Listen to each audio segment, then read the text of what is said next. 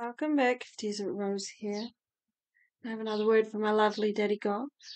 I will start with the personal prophetic, then the scripture, then the main event. Let's go. God says in the coming days, people need to put more focus on Him than idols. They won't save you, He said. God says if people can't acknowledge their idols, He will make it shown to them who their idols are. God says someone is worried their kingdom spouse won't love them because it's an arranged marriage. God says, don't worry, they will love you so much. Don't worry, cast all your fears to Him. God says someone is praying for a car. He says, in time you will have one. Be patient. He's getting things organized, His end for it to happen. Exodus 23. You shall have no other gods before me. Exodus 24.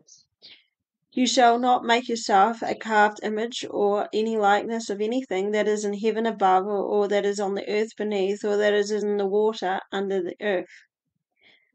Psalms 135:15-17. The idols of the nations are silver and gold, the work of humans' hands.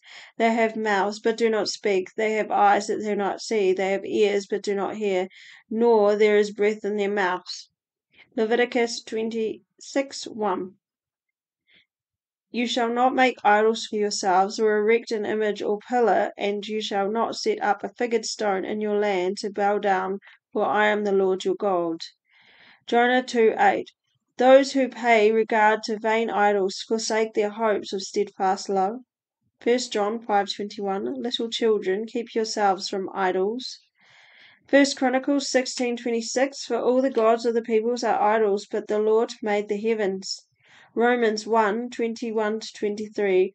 For although they knew God, they did not honor them as God or give thanks to Him, but they became futile in their thinking, and their foolish hearts were darkened. Claiming to be wise, they became fools and exchanged the glory of the immortal God for images resembling mortal man and birds and animals and creeping things. Leviticus 19:4.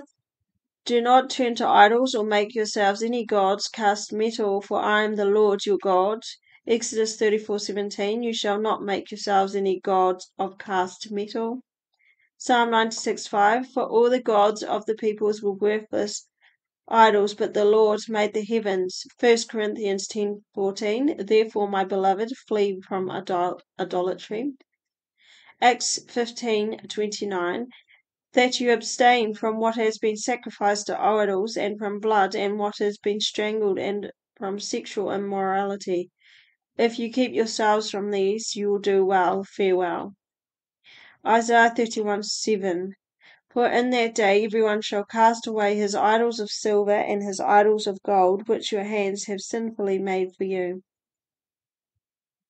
Exodus 23:13. Pay attention to all that I have said to you, and make no mention of the names of other gods, nor let it be heard on your lips.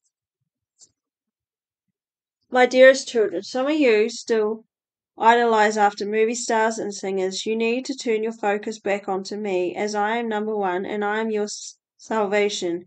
If you're having trouble letting go of idols, remember I am here too to help you, and I will let you know what you are to do.